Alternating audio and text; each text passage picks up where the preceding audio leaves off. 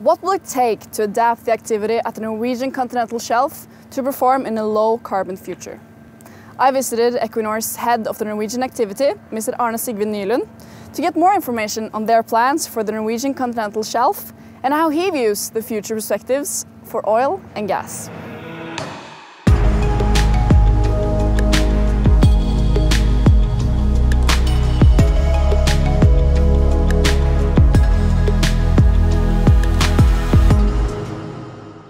The first operational year on Johan Sverdrup has been great. From we started the 5th of October, there's been great operation with good safety results, high production, high regularity, and low emissions. So I think the organization has done a great job. When you look at Johan Sverdrup as being a large field and one of the largest on the Norwegian Continental Shelf, if you look 50 years back, it really frames the strategy of Equinor. Always safe. They delivered good safety results, high value, high production, and low carbon, and that, when it comes to low emissions. So in all, a great year. This year, the corona situation has been very challenging, and that in combination with the market situation with low commodity prices, it's been a kind of a double dip. We have at all times been aligned with the guidelines from the authorities, and the organization has done a great job to make that happen.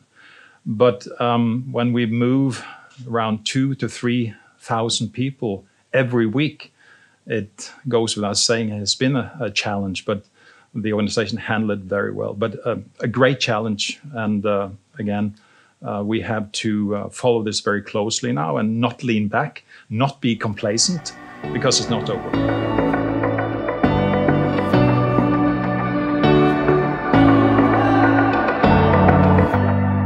The Norwegian Continental Shelf is and have been the backbone of Equinor. And what do I mean by that? Because it is a legacy that is important for the company. We will produce oil and gas in the foreseeable future. But the Norwegian Continental Shelf, through 40 years of operation, has provided great learning, great experience, technology development that we now use in the whole company. And I think the Norwegian Continental Shelf will be a great contribution to make Equinor an even broader energy company.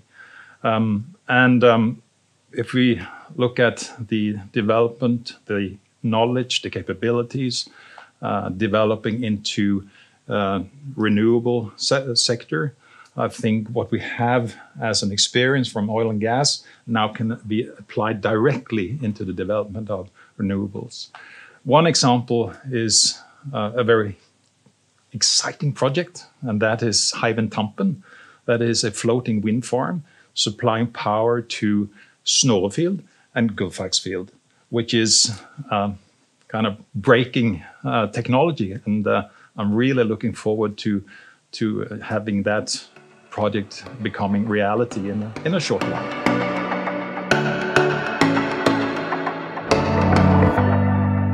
I think we have a great future ahead.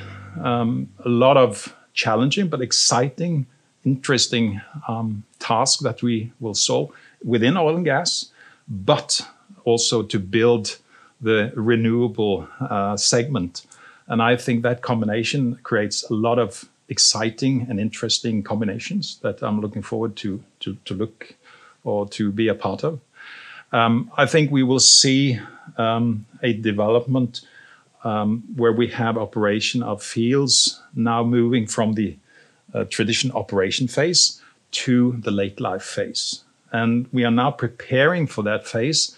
And we see that in the next decade, if you look 10 years ahead, that will be even more important to operate fields in the late life phase in a safe and efficient manner. So that will be a very important aspect. The other one is the climate issue that we're working very hard on, systematic approach when it comes to electrification.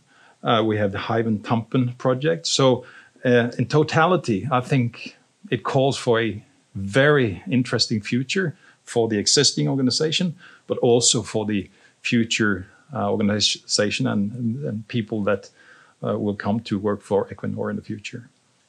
We have launched very challenging goals and targets and ambition for the climate issue.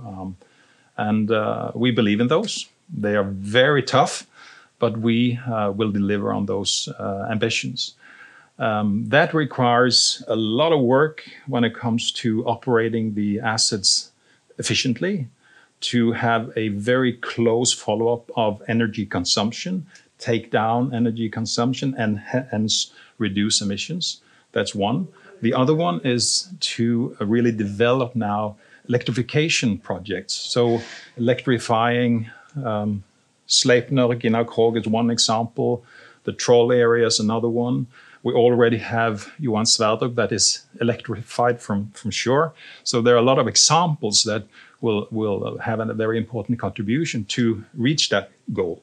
But it's tough, but it should be tough. And then I think the organization is leaning forward, and I'm sure we will deliver on it, and we believe in it. But it's challenging projects, but still, I really think we will deliver.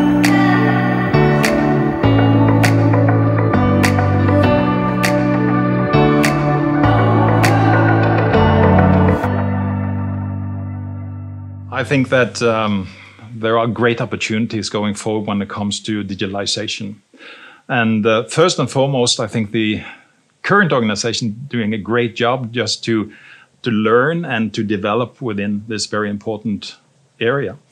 And I really think that this calls for good opportunities for the future generation to come to work for Equinor, and to really make digitalization the tool for collaboration within the company.